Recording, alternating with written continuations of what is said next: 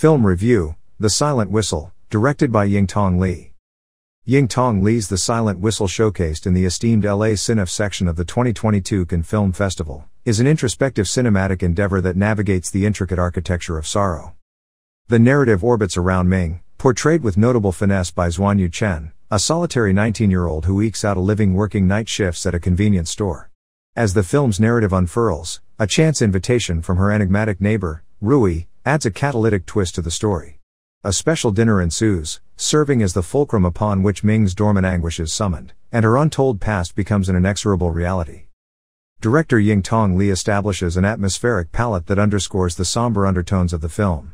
The prologue presents a tragic tableau, the loss of Ming's brother, an event that irrevocably shadows her existence. This bereavement metamorphoses into an omnipresent motif, exemplified by the titular silent whistle pendant she carries, a constant reminder of a past that resists erasure.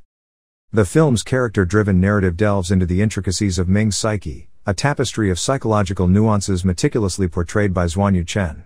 Her struggle with obsessive-compulsive disorder, OCD, is both poignant and resonant, exemplified by her ceaseless attempt to cleanse the mark of a squashed mosquito, akin to an attempt to cleanse her own history. In parallel, Rui's character serves as a poignant parallel, embodying the legacy of personal tragedy.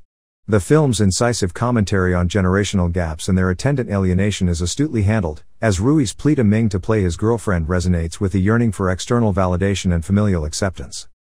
Yingtong Li's directorial prowess shines in the film's visual language. Prolonged takes artfully encapsulate the character's emotional imprisonment, the fluidity of these shots aptly mirroring the inescapability of their shared histories. The cinematography, evocative and purposeful, embraces stillness to underscore the character's emotional paralysis. The Silent Whistle emerges as a meditative exploration of personal grief and generational disconnection, underpinned by poignant performances and astute direction. Zhuanyu Chen's portrayal of Ming is an exemplar of emotive acting, while the thematic tapestry of Li Yingtong's narrative invites audiences to reflect upon the enduring echoes of past sorrows.